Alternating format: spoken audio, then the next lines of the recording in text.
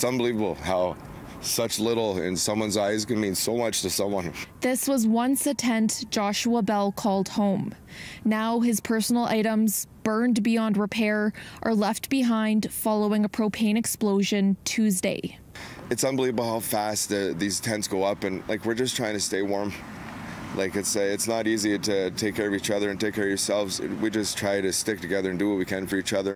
This has become a grim reality as Edmonton's homeless population is doing everything they can to stay warm this winter, which Edmonton's fire chief says has dangerous consequences. You know, these can often include propane bottles, different types of material being burnt, difficulties accessing and egressing these locations. Edmonton Fire Rescue Services says they have responded to 65 fire calls at encampments this year, 5 of which resulted in fatalities. We know people need to stay warm.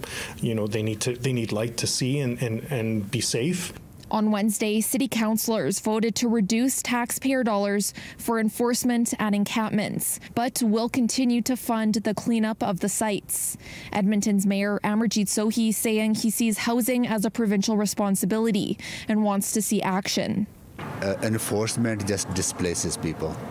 You know, you force people from one encampment, and next hour they have to set up another encampment in the next neighborhood. So it's not really helping. Enforcement is not really being effective. More than 800 people are currently living in encampments, according to data by Homeward Trust. And with the winter season ahead, they're doing what they can to survive. There's a lot of things against us out here. We want to quit every day. We can't. And that's half the struggle.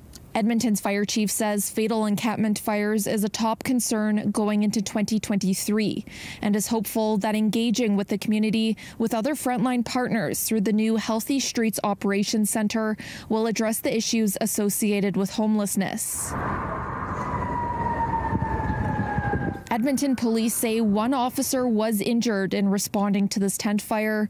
For Bell, he says he's going to continue fighting for his daughter. It can happen to anybody, anytime.